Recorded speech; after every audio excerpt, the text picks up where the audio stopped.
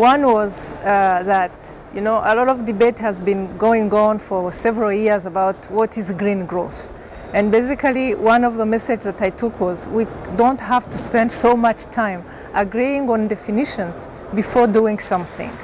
As long as we know what we all mean or the vision that we have about green growth, basically some basic principles about providing opportunities for economic activity which does not undermine the environment and of course leads to well-being for everybody. So that's the vision. Let's just do it. We don't have to wait until we have all the definitions. That's one message. The other message was green growth or green economy in itself is not sustainable development. It's not equivalent. It's a condition that is necessary but not sufficient. We need other things to really make sustainable development.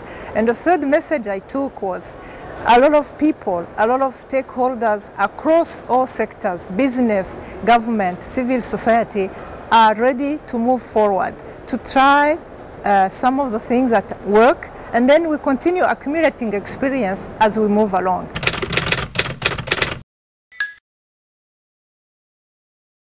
Nature is important for the development because everything that we use for our development, be it economic development, be it development in other dimensions, like you can develop spiritually, you can develop emotionally. Nature provides all the ingredients and all the resources we need for our development. So definitely we cannot continue to develop while undermining nature, because it means ultimately we are undermining ourselves, the foundations on which our development and our well-being depend.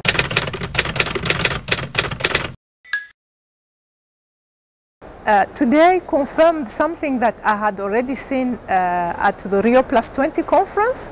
There is incredible energy out there, people who really want to move towards sustainable development, and sometimes you have a sense that it's the governments which are somehow reluctant, but across the other sectors, civil society, business, corporation, etc., they are really ready to move. So let's have those leaders, let's provide them the opportunity to move, and an organization such as IUCN, I think we are very well placed because precisely we help to bring them together, like at this Congress, and we help bridge between the different communities.